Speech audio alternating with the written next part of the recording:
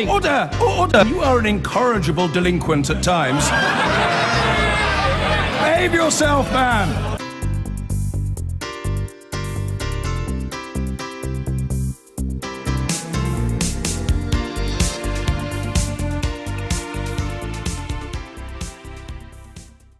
Hello there. It's been tortuously slow in coming, but we are now at last getting to see the government's EU wish list, its demands in the renegotiation of our membership.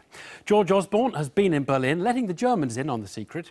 He said Britain wants to not be part of an ever closer union, and we want Europe to have less red tape and be more competitive.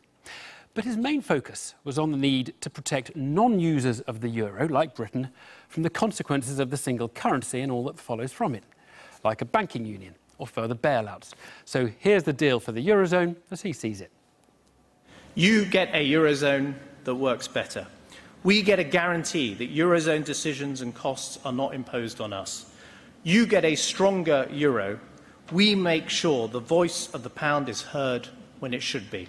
A deal that is written into law, a deal that is good for Britain, and a deal that is good for Germany too.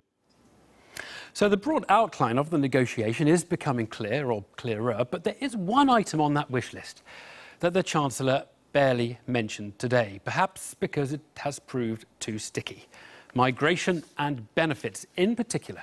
The government would love to be able to tell the British people that EU migrants can no longer come here and get their wages topped up through tax credits, at least immediately. Tax credits look like a migration subsidy. But our political editor, Allegra Stratton, has learned that the Cabinet Secretary has warned David Cameron that he's unlikely to get the 4-year ban on migrant benefits that he's seeking. It's nearly 3 years since the Prime Minister announced he'd renegotiate Britain's relationship with Europe, and the time has nearly come to harvest whatever powers he thinks he can get back. Next week, his demands will be released, some easier than others, the low-hanging fruit, others tucked very high up out of reach. Today, the Chancellor was talking very tough in Berlin. We want Britain to remain in a reformed European Union, but it needs to be a European Union that works better for all of the citizens of Europe and works better for Britain too. So which fruit will drop easily? The Chancellor today demanded protections for non-Euro countries like Britain. That demand could fall into place, but others could go less well. The fruit drooping off the low boughs. What the government is definitely going to get includes an opt-out on ever closer union, and so too the liberalising of the single market. But next up is the concept of a group national parliament veto. Moderately hard, but they could get this. And then George Osborne's topic today, a multi-currency union. This is tougher still, but the hardest of all is what benefits new migrants should get. The most important demand from Downing Street is that any EU citizen coming to the UK shouldn't be able to claim benefits unless he or she has lived here for 4 years. They made that demand, as they see it, as a much more moderate request than their initial idea, which was to have quotas or numerical limits on EU migrants coming into the UK. Under pressure from Angela Merkel, the Prime Minister backed down on that and came up with this 4-year demand instead. The trouble is, it's illegal because it would discriminate against EU citizens on the basis of their nationality. It would give a better deal to Brits than to people from other EU countries. So it's illegal under EU treaties. Newsnight understands that Britain's top civil servant, Jeremy Hayward, has told Cabinet colleagues that they are unlikely to get back much more than a tax credit ban lasting a few weeks or months. He is supposed to see that they have 3 options. The first, treaty change. It's unlikely in the time frame, and even in the fullness of time, Poland would probably reject this on welfare. So the second option is parity. Parity between EU migrants and British citizens. But in the words of one source, this would go down like a bucket of cold sticks. So the third option is that there would be a ban on tax credits for new EU migrants. It wouldn't last very long. A few weeks, maybe months. The legal experts say if you go for, say, a 1 or 2 year residency qualification, it's not much better than 4 years. It still could be seen as indirectly discriminatory. However, when you go down to months rather than years, it'd be much easier to get away with, and I don't think the British would have too much of a problem in enacting that kind of rule. problem is that for many people who see EU migration as the central problem to be solved, this will leave a sour taste in their mouths. If David Cameron comes back with a ban of less than a year or two, he's going to have a very hard time selling that to the British public, and it may even lead to people voting out. And the bigger question is, are countries such as Poland, Germany willing to see the UK leave the EU just on this issue of a year here or there on benefits claims? It'll be challenged in the courts, won't it? It could very well be challenged, but in the EU, if you have a strong political agreement, it's going to be very hard for the ECJ to overrule that political agreement, and if it's enshrined in law, then it should be fine. One way to lessen the chances of a legal challenge is to do it by a residency test, but even so, some at the top of government are still braced for a battle in the courts. One source says there's also some strategy in this. Imagine that any welfare changes do end up being challenged in the courts. Imagine that court case goes on till 2019 or 2020. By that point, the rest of the EU may be ready to do proper treaty change, and that, they say, would be the moment when Britain would get more back on welfare. A dramatic reveal of the Prime Minister's demands in some 10 days' time. It's expected he'll still reach for the shiniest of all, the ban for 4 years on tax credits for new migrants. It's just behind the scenes. They're worried this policy may not stay intact. Allegra Stratton there. Well, the issue's a bit thorny, clearly. Asking Europe to amend cherished principles won't wash. But the PM has pressures in his own party. This could be intractable there. I'm joined by John Redwood, former Cabinet Minister. He's a member of Conservatives for Britain, which wants fundamental reform to the EU or else. Also with me, Jonathan Portes, former Chief Economist at the Department for Work and Pensions and now Senior Fellow at the ESRC Britain in a Changing Europe programme. Evening, gents. Look, first of all, is benefit tourism a significant problem, Jonathan?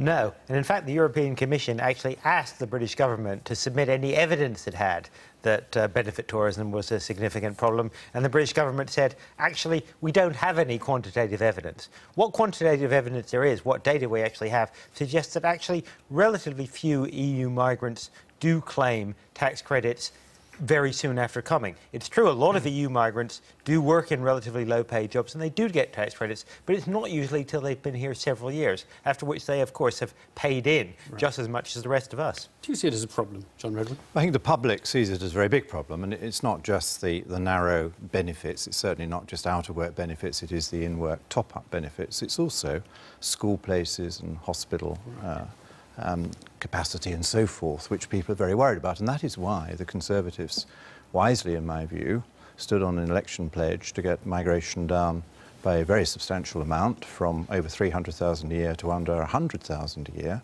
And to do that, we do think the Prime Minister was right to say in his Bloomberg speech, we need fundamental change of our relationship with the EU, because we don't see how we honour the pledge, which the public want, without changing the way we relate to the EU. Do you see it as a problem, though, or is it that the public see it as a problem, so you see it as a problem? I wasn't sure whether you actually accepted Jonathan's view that it isn't a problem, but there's a perception there, so you must be seen to respond to it. Yes, I think it can be a problem. I think the public are right to worry about it, because we're getting too many people.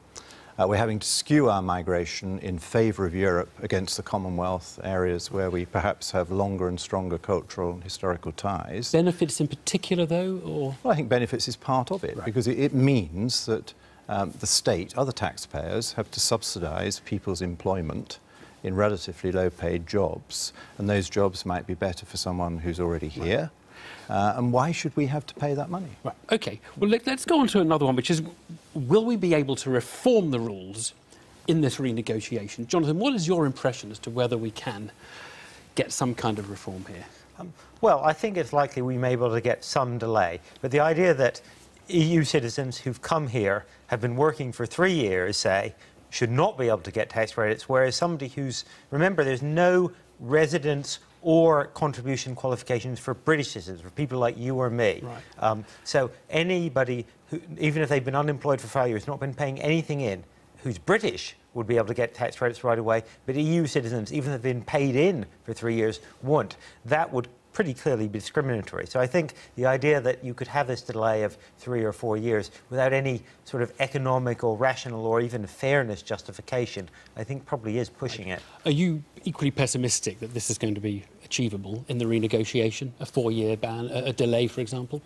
Yes, I think it's very difficult, and I don't think it's sufficient. I mean, I think in order to meet the promises we've made on migration, you have to do more than that. And what British people want, by and large, is for the British government to be able to make fair decisions over how many people to invite in, who they should be and where they should come from, and not to discriminate all the time in favour of the EU, and then to be able to make sensible rules about who is entitled to what benefits. And the reason people who have been settled here all their lives get priority is because their families have paid in and they are part of our community. We don't think it's right that somebody should turn up and the next day the neighbours who've been paying taxes for years should have to pay more tax. Jonathan, could we change the benefit system? Because a lot of European countries say you're quite free to change your benefit system, for example, to use national insurance records or something, and then as long as you're not discriminating against the foreigner, it's fine.